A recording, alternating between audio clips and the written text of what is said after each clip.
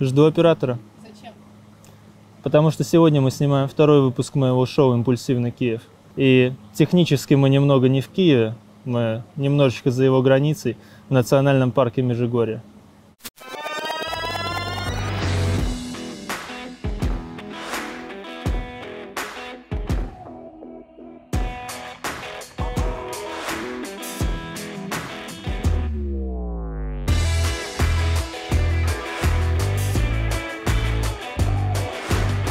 National Geographic, и сейчас мы будем трогать этого кролика.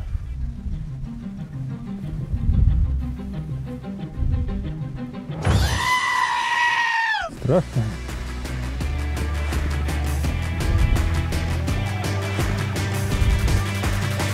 Ладно.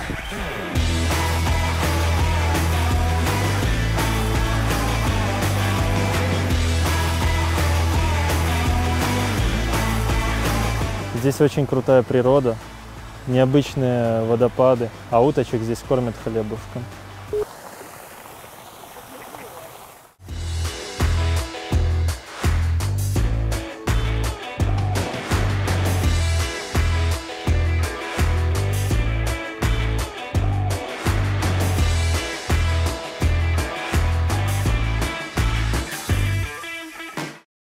Мы находимся около самого узнаваемого здания в этом парке. Это Хонка. Скромная пара этажей, свой теннисный корт, все, что нужно для жизни обычного человека. И сейчас я устрою вам рум-тур по своему новому дому.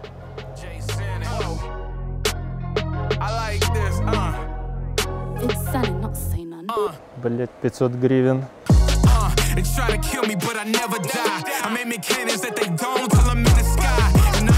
On the mission till it's realized. And rappers claiming that they real, spitting real lies. And now I'm back up in the premises. Top of Mount Zion, sending prayers to my nemesis. Start the game blowing, we gon' call that Sega Genesis. Это самое милое, что я видел в жизни.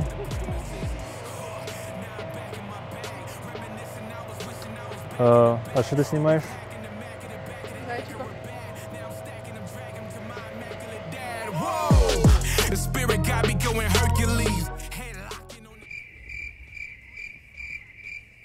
Как дела?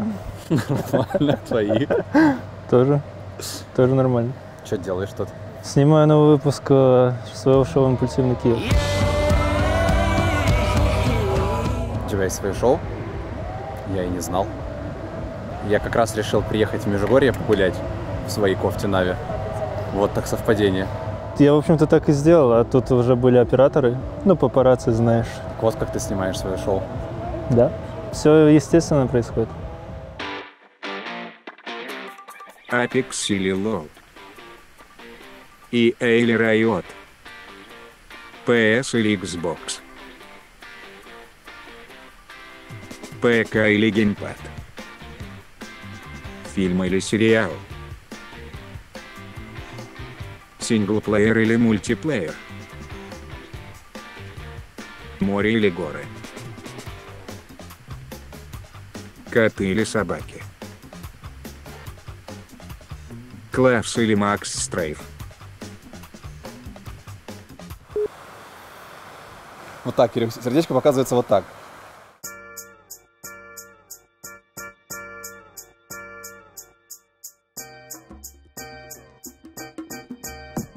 Кирюха, а как ты думаешь, кто более сексуальный мужчина? Я или Никита?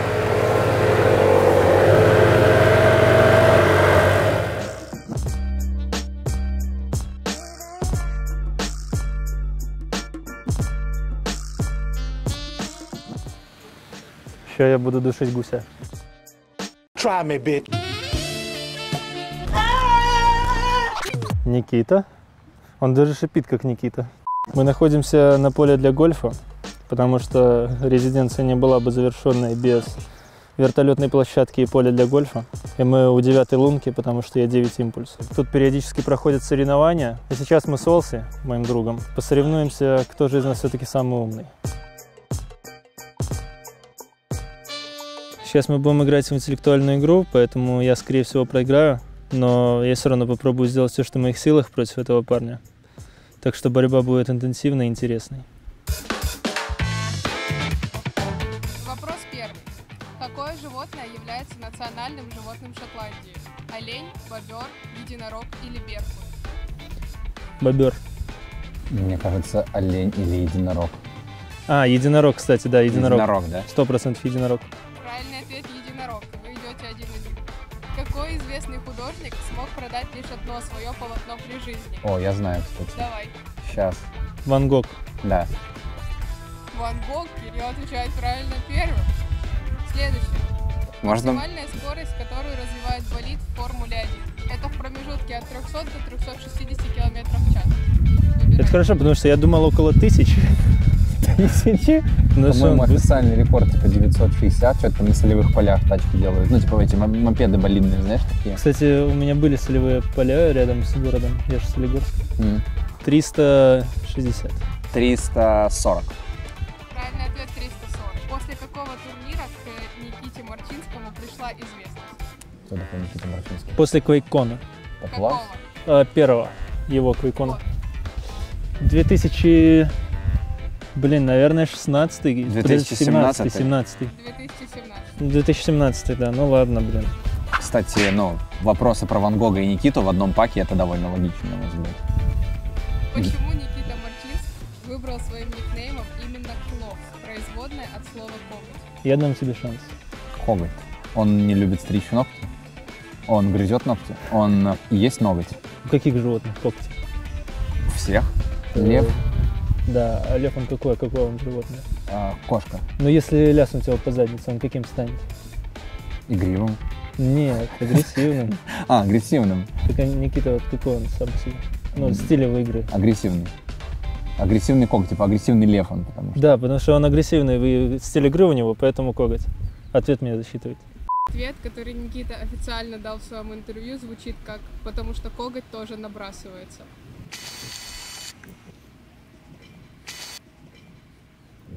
Не очень похоже на твой ответ, кстати. Какое интервью? Не было у него интервью.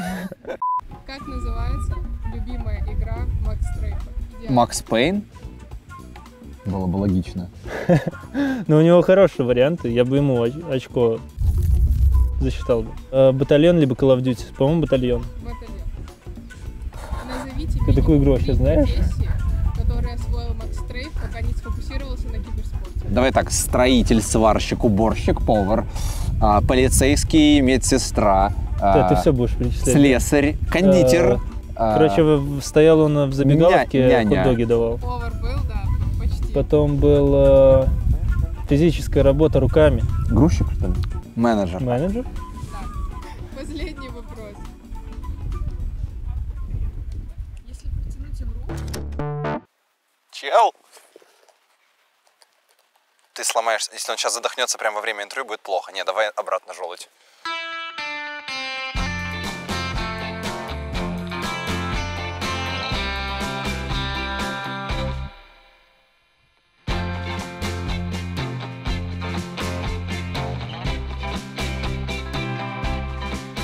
Михаил, ты любишь животных?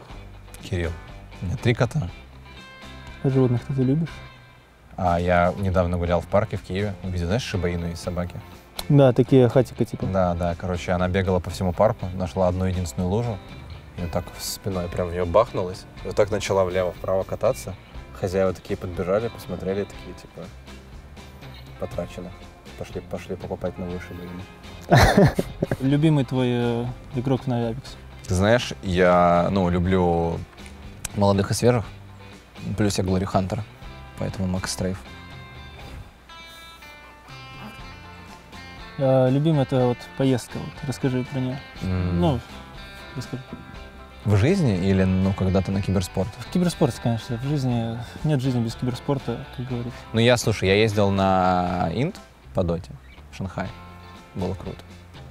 У меня в городе тоже есть район, называется Шанхай. Там проводили Инт белорусский. Нет, там обычно грабят. И был на чемпионате мира по лолу еще в Сан-Франциско. Вот в Чикаго было очень круто. В Чикаго прям красиво. А на чемпионате мира по Апексу был? Нет. Я тоже. А будешь? Хочешь? Ну, если будет. Если ты там будешь, я там туда хочу. Если тебя там не будет, мне вообще все равно на него. Я хочу. Ну и я тогда хочу. Пару слов о Monster Energy? Monster Energy очень вкусно и энергично, и... Ну, то есть жидкое золото. Ну, да. Monster Energy — наша сила и мудрость. А куда бы, вот расскажи, ты хотел бы попасть, Olsior, Михаил? В мире? Ну, смотри, хотел бы съездить в Португалию. Там есть место одно, называется Назаре, деревушка. Там... На заре. Альянс. На заре Альянс. Так и называется, кстати, город реально. И там, типа, литосферные плиты так сделали, что там прям перед вот с берегом провал, ну, вглубь. Из-за этого там волны очень большие, и там челы очень большие волны оседлают. И там есть чувак, который 38 или 36-метровую волну оседлал на серфе. И они там пытаются постоянно это делать. А я бы сидел, ну, на скале, смотрел бы, как они пытаются их оседлать. Ну, и типа тех, кого не получалось, им бы сопереживал. Я один раз был на море, и тоже волны были. И, короче, когда большая волна на тебя идет, надо нырять в нее, чтобы она тебя не захватила и не прибила. Я, кстати, один раз тоже был на море, и там девочка прыгала вот так в волну, а оказалось, что она камень несет, и она себе вот так, ну, лоб разбила, да. Ну, короче, у меня это тоже не очень закончилось. В целом стартап, ну, нормальная, но не рискованная. Но она, да, рискованная, потому что я, короче, не прошел сквозь, и меня в итоге жмякнуло. И теперь я играю в Apex. А ты бы где, кстати, хотел побывать? А я, кстати, никогда об этом, в общем-то, и не думал. Но мне очень нравятся скандинавские страны. Там, знаешь, горы вот эти вот. Просто странно, если ты об этом никогда не думал, то почему ты спрашиваешь меня об этом? Неужели тебе, ну, подсказали меня об этом спросить? Знаешь, мне просто... Нет, ну какой подсказали? Тут же все... Это, кстати, дом Растрелли построил, если что. Кстати, любимый скульптор Сталина. Так, вот о чем я. В Швейцарии я видел красивые очень виды, хотел бы там побывать. Мне очень нравится, вот знаешь, вот сидеть так вот на вершине горы и смотреть вот вниз. И есть козий сыр. Да, сыра захотелось. Блин. Сыр козий с Monster Energy? Ну, конечно. Подожди. Могут. А почему у тебя Швейцария? Ну в смысле Швеция. В Швеции строили. А в Швейцарии горы красивые. Лен, прогугли, Швейцария — это Скандинавия или нет? Швейцария — это Скандинавия?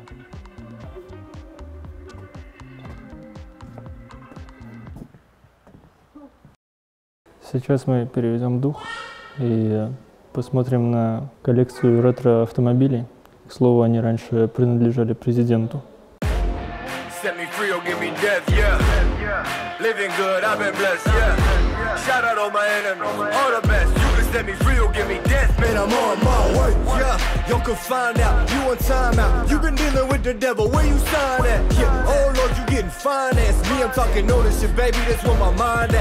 Самая старая машина здесь — это машины 20 века, примерно 30-х годов. Но также тут можно найти очень дорогие и спортивные машины по типу Mercedes-Benz и коллекцию кабриолетов. Living good, I've been blessed, yeah. Shout out all my enemies, all the best. You can set me free, you'll give me death, man. I'm on my way, yeah. I'm on my way. Крутая тачка. Мне ее подарили за MVP в Кракове. I'm on my way.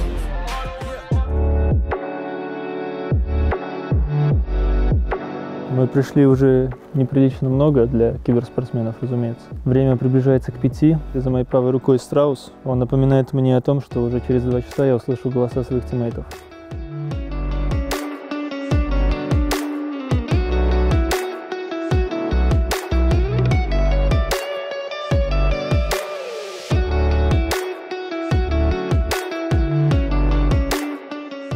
Спасибо большое оператору за съемки, монтажеру за монтаж, Олси за то, что пришел, а вам за просмотр. Не забывайте гулять на улице между катками, а я поехал.